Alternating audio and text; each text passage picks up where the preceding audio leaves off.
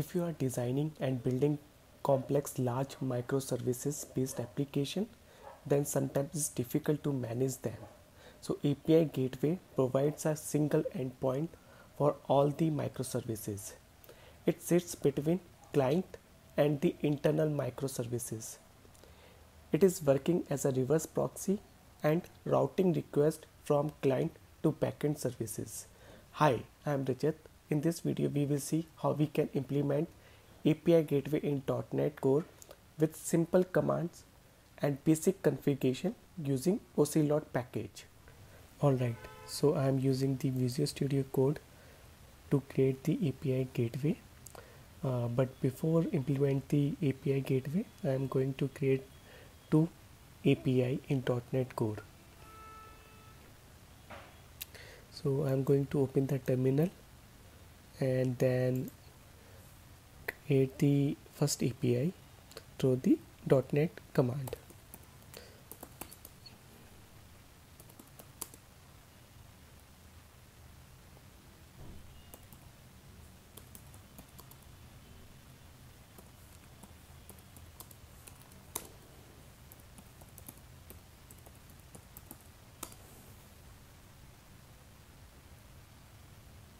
Okay, so first service has been created successfully. Let's build it.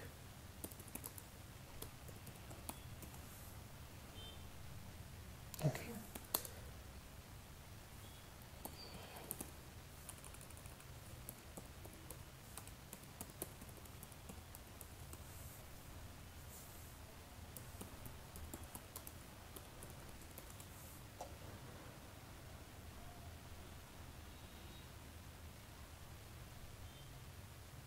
Okay, so it's building successfully, and the first thing we have to do is to change the port. I'm going to delete the HTTPS port. I will use only the HTTP protocol, and then change the port from 5000 to 1.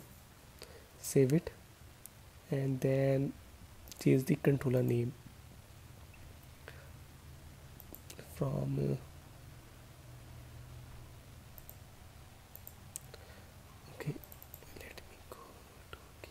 okay, so change the weather forecast,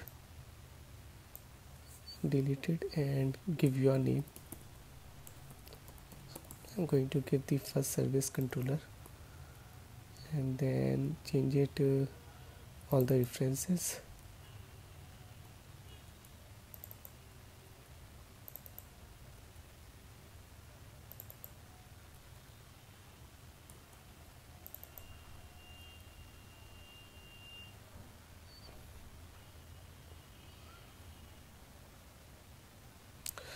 So I think I have changed it everywhere, and then rename the class file name as well.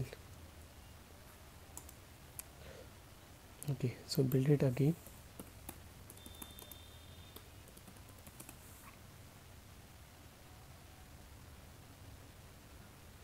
Okay, so let's create the second service.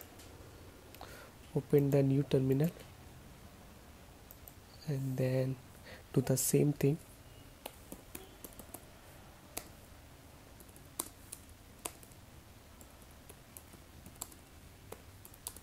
Give the name second service.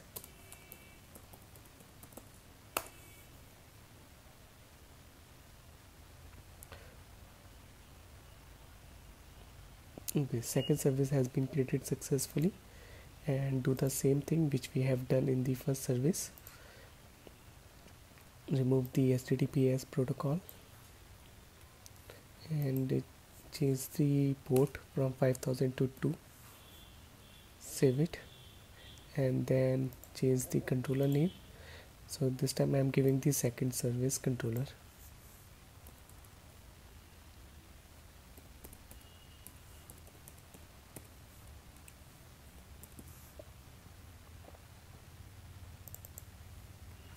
Change all the references.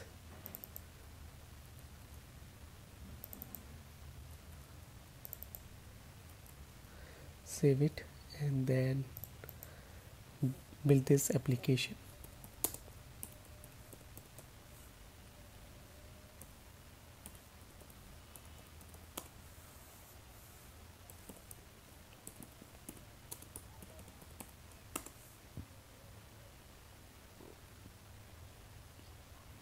Okay, so we are done. Now we have to create the API gateway.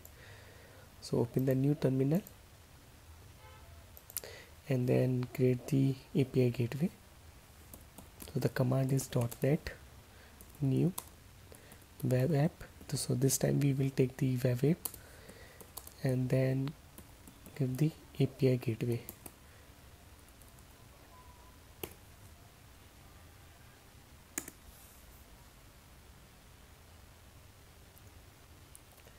Okay, so the API gateway project has been created.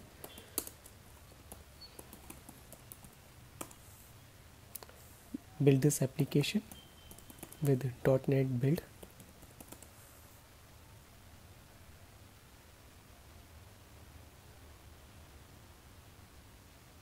Okay, it's done.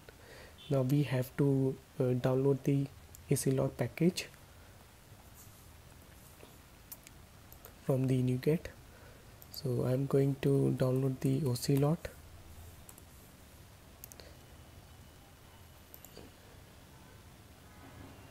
And I'm taking the 16.0.1 version. You can take it which is suitable for your .NET Core project. Okay, so it's downloaded successfully. So restore this project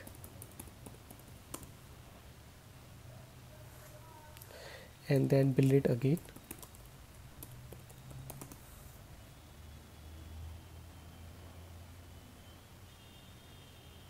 Okay, so in the bin folder you can see the ocelot.dll. Now we have to add this Ocelot in our startup class file.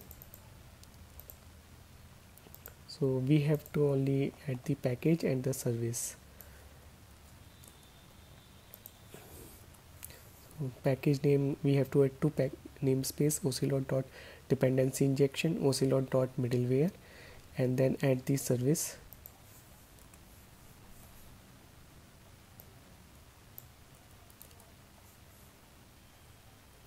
Services.add Ocelot in the configuration method, and in the configure we have to add the app.use ocelot.wait.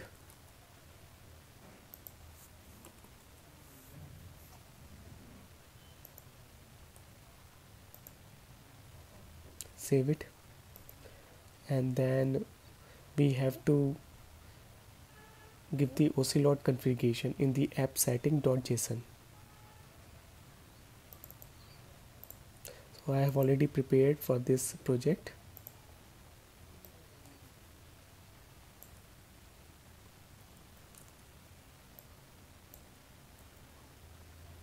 Okay, so what I have done here, like I have give the base URL and give the upstream path template and the downstream path. So what does that mean? That you can hit the API first service and it route to the first service, our first services, and we have to set our port. So our port is 5001, and for the second service our port is the 5002. Host is the local host, so I think we are good. Okay, and we have set the HTTP protocol because we are not using the HTTPS. Okay, so let's build this project again.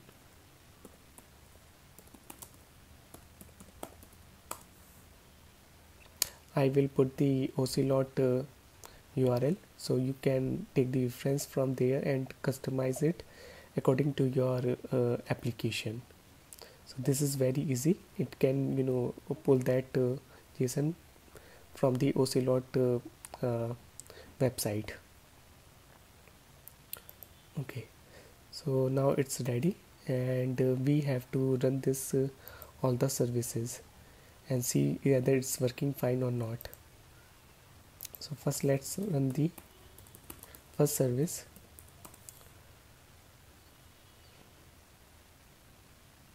Okay, so it's running, and it's running on this 5001 protocol. Let's run the another service.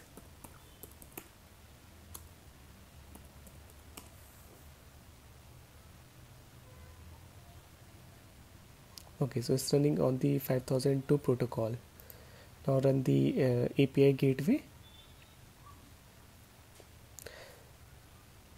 Okay, so I'm verifying the Ocelot the Ocelot configuration, whether it's working fine or whether it's I have implemented all the things properly or not. So this is the very important part for the API gateway. It should be configured properly, otherwise you will get an error. Second service, first service, second start to the first services. Okay, now let's run the API gateway.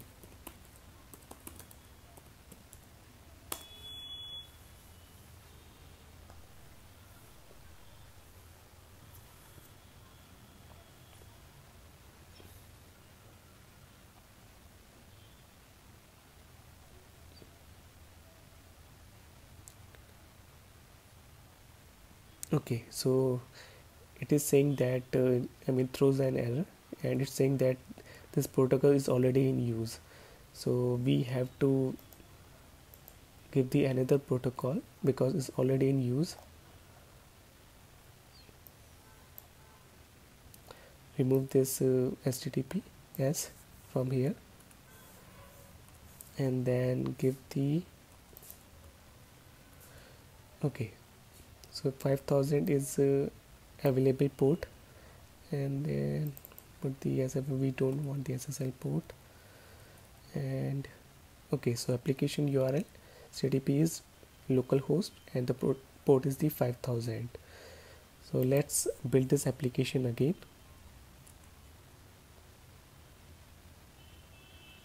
And run it again.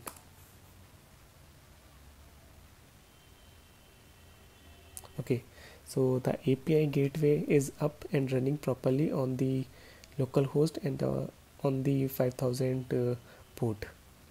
Let's see whether it's running fine or not on the Chrome. Okay, so I have already copied the base URL, and so I'm putting over here, and our first service is the API, and then I will use the first service. Okay, so it's working fine. Now check the second service.